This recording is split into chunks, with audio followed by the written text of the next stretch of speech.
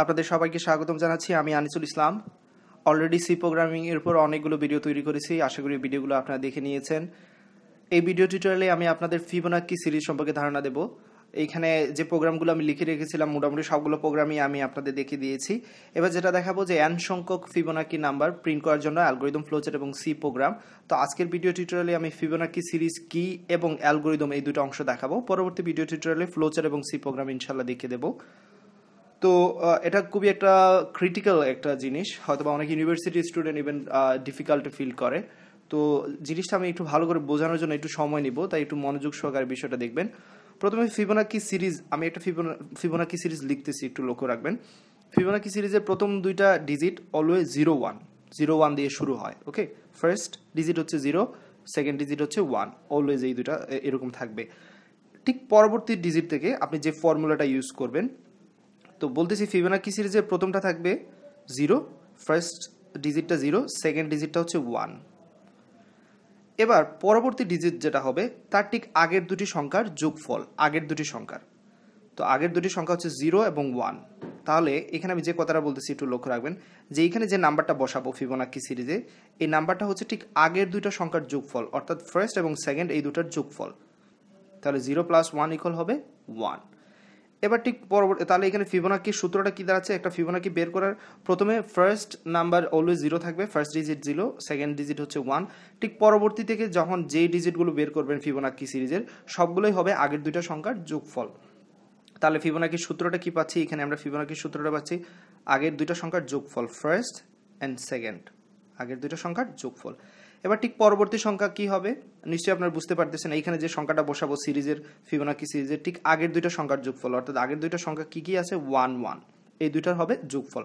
তাহলে আগের দুইটা সংখ্যা যে আছে নিশ্চয়ই একটাকে ফার্স্ট এবং একটাকে সেকেন্ড ধরতে হবে। তাহলে আমরা এটাকে ধরে নিচ্ছি ফার্স্ট এবং এটা হচ্ছে সেকেন্ড। তাহলে এইখানে একটা বিষয় লক্ষ্য রাখবেন, তাহলে নিশ্চয়ই পরবর্তীতে কি করা লাগতেছে? আমাদের ফার্স্ট এবং সেকেন্ড নাম্বার চেঞ্জ করা লাগতেছে, কারণ এটা ছিল আগে সেকেন্ড, এটা ছিল আগে ফিবোনাক্কি নাম্বার, বাট এটা আমাদের এবার চেঞ্জ করতে হচ্ছে।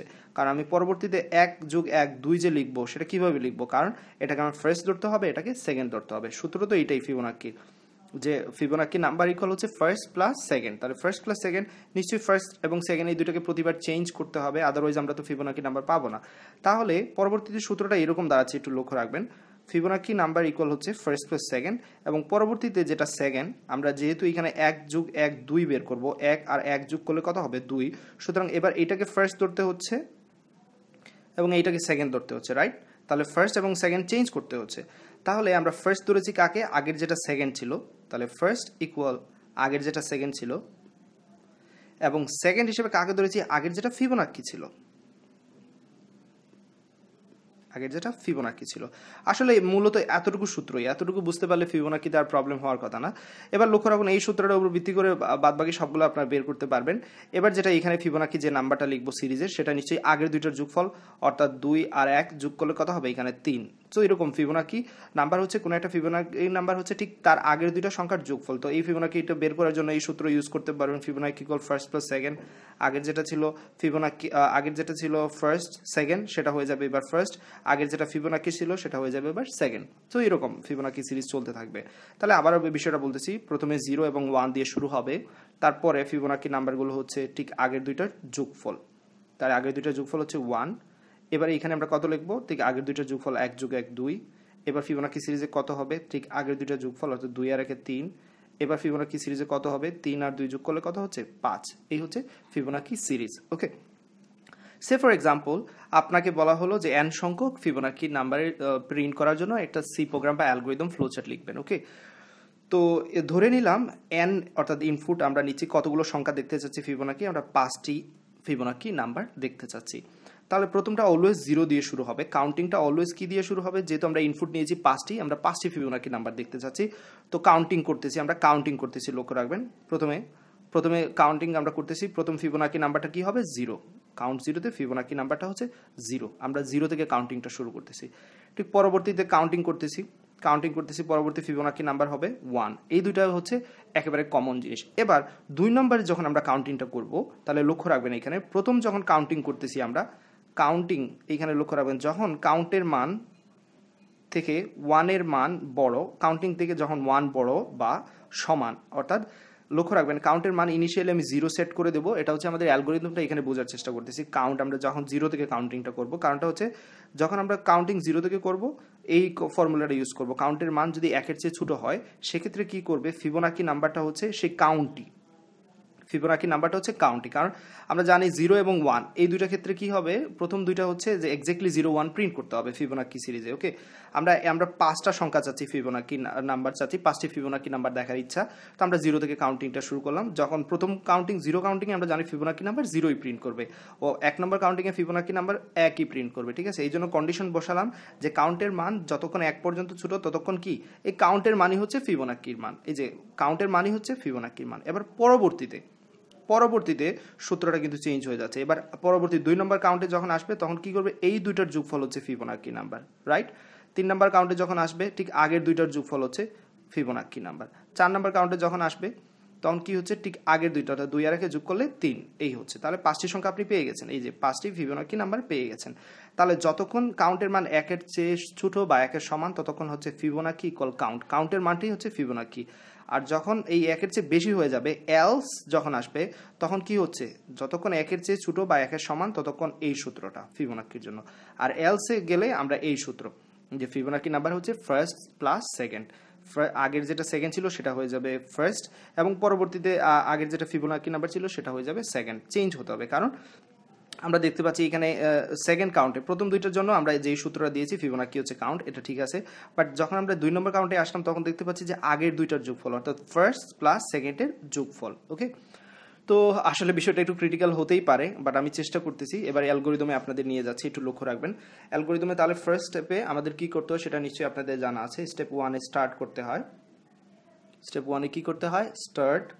স্টেপ 2-তে লক্ষ্য রাখবেন, স্টেপ 2-তে তাহলে ফার্স্ট স্টেপে আমরা কি করতেছি, আমাদের প্রোগ্রামটা অ্যালগোরিদমটা শুরু করতেছি। সেকেন্ড স্টেপে আমাদের সেট করে দিতে হবে, আমি আগেই বলেছি প্রোগ্রামের শুরুতেই ফার্স্ট এবং সেকেন্ড এই দুইটা ভ্যালু সেট করে দিতে হবে। ফার্স্টের ভ্যালু 0 হিসেবে সেট করে দিচ্ছি, সেকেন্ডের ভ্যালু 1 হিসেবে সেট করে দিচ্ছি, এবং কাউন্টিংটা 0 থেকে করব আমরা। ঠিক আছে, কেন করব, কারণ 0 এবং 1তম কাউন্টে প্রিন্ট করবে 0 1 ফিবোনাকি সিরিজে, তাই কাউন্টটা আমি 0 থেকে শুরু করলাম। ওকে, স্টেপ 3-তে আমাদের ইনপুট নিতে হবে, অ্যাকচুয়ালি। সো ইনপুট নিচ্ছি, এন এর মানটা ইনপুট নিচ্ছি, এবং যতক্ষণ না পর্যন্ত আমাদের এই এন এর মানের সমান হয়েছে ঠিক ততক্ষণ পর্যন্ত আর কি করব, এন এর ঠিক আগ পর্যন্ত, অর্থাৎ 5কে যদি 5 দেয় এন এর মান, তাহলে আমাদের প্রোগ্রামটা 0 থেকে ঠিক 5-এর আগ পর্যন্ত চলবে। তাহলে স্টেপ 4-এ আমরা যেটা করব, ওয়াইল, একটা কন্ডিশন দিচ্ছি ওয়াইল লুপের মাধ্যমে, যে কাউন্টের মান যতক্ষণ এন এর ছোট আছে ঠিক ততক্ষণ চলবে। কি চলবে সেটা বলতেছি, রিপিট করবে স্টেপ, কি স্টেপ রিপিট করবে সেটা আমরা নিচে দেখি কি স্টেপ করবে। এটা ছিল 4 নাম্বার স্টেপ। 5 নাম্বার স্টেপে যেটা করব, আমরা চেক করব যে কাউন্টের মান যদি, ইফ কাউন্টের ভ্যালুটার মানটা যদি 1-এর ছোট হয়, তাহলে এটাই, যদি এটা কন্ডিশনটা ট্রু হয় তাহলে আমরা জানি এখানে দুইটা জিনিস হতে পারে, yes or no, yes or no. যদি ইয়েস হয়, লক্ষ্য রাখবেন, যদি ইয়েস হয় তাহলে ফিবোনাকি হচ্ছে কাউন্টিং। আমরা আগেই বলেছিলাম, লক্ষ্য রাখবেন এখানে আমি আগেই বলেছিলাম যে কাউন্টের মান যদি 1-এর সমান বা 1 থেকে ছোট হয় তাহলে ফিবোনাকি নাম্বার হচ্ছে কাউন্টই, ফিবোনাকি নাম্বার এই কাউন্টের ভ্যালুটাই, তাহলে ফিবোনাকি ইকুয়াল হবে কাউন্ট। আর যদি কাউন্টের মান 1-এর চেয়ে ছোট বা 1-এর সমান না হয় সেক্ষেত্রে কি হবে, সেক্ষেত্রে আমাদের এই সূত্রগুলো ফলো করবে, যে ফিবোনাকি নাম্বার হবে ফার্স্ট প্লাস সেকেন্ড, ওকে, এবং ঠিক পরবর্তীতে ফার্স্ট হবে আগের যেটা সেকেন্ড ছিল সেটা হয়ে যাবে ফার্স্ট, এবং সেকেন্ড হবে আগের যেটা ফিবোনাকি ছিল সেটা হয়ে যাবে সেকেন্ড। That's it. তাহলে আমাদের এই স্টেপটা এখানে শেষ।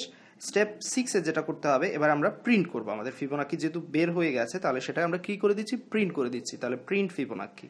আর প্রিন্ট করার পরে আমাদের যেটা করতে হবে, কাউন্টিংয়ের মানটা, ভ্যালুটা চেঞ্জ করে দিতে হবে। একটা প্রিন্ট করলো মানে কাউন্ট হয়ে গেছে, তাহলে কাউন্টটা আপডেট করতে হবে, অর্থাৎ কাউন্ট প্লাস করে দিতে হবে, যে আগে একটা ছিল এবার 2 নম্বরটা, এবার তারপর 3 নম্বরটা, এরকম প্রিন্ট করার পর কাউন্টের ভ্যালুটা চেঞ্জ করে দেবো, এবং সবার শেষে আমরা প্রোগ্রামটা শেষ করে দেবো, এন্ড। ওকে, তাহলে আমরা ওয়াইল লুপ এই কাউন্টের মান যতক্ষণ এন এর চেয়ে ছোট ঠিক ততক্ষণ পর্যন্ত কি স্টেপ রিপিট করবে, স্টেপ 5, 6, 7 এই 3টা স্টেপ রিপিট করবে, 5, 6, 7, দ্যাটস ইট। একটা অ্যালগোরিদম বিভিন্নভাবে লেখা যায়, যার যেরকম ইচ্ছা সেরকম লেখা যায়। তো আমি এটা আমার মতো লিখেছি, আপনারাও আপনাদের মতো লিখতে পারেন, বাট মেইন টপিকটা আপনাদের বুঝতে হবে।